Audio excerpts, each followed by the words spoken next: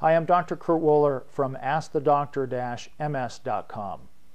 Low-dose naltrexone, which I've spoken about before, with respects to a therapy very helpful for autoimmune disorders as well as nervous system disorders, is a very effective therapy for many individuals suffering with multiple sclerosis.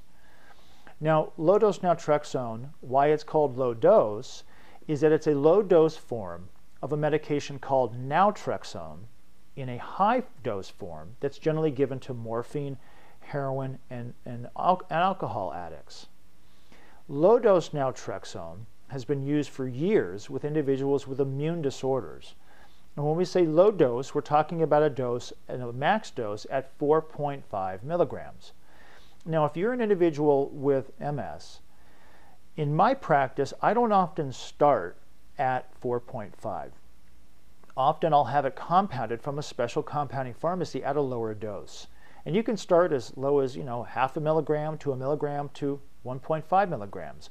I'll typically start with about a 1.5 milligram capsule given between the hours of 9 and midnight, because what we're trying to do is have a regulatory effect on what are called endorphins that regulate the immune system. And that's the best time to do it, is in the evening, in most cases to begin with.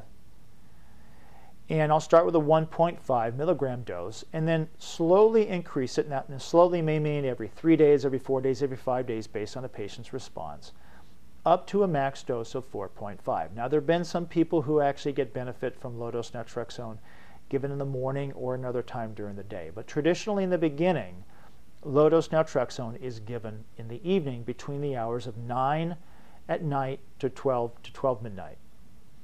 Now, one important medication that you can't be on is any type of opiate pain medication. That needs to be discontinued before you would start low-dose naltrexone, because low-dose naltrexone can interfere with those opiate receptors.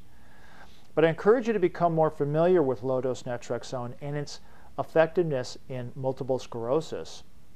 There's a website, lowdosenaltrexone.org, that has very detailed information about this. If you have specific questions that you would like to ask me, you can do so through the member forum at AskTheDoctor-MS.com. This is a subscription website that allows you access to me on an ongoing basis for questions and answers with respects to complementary medical intervention for multiple sclerosis.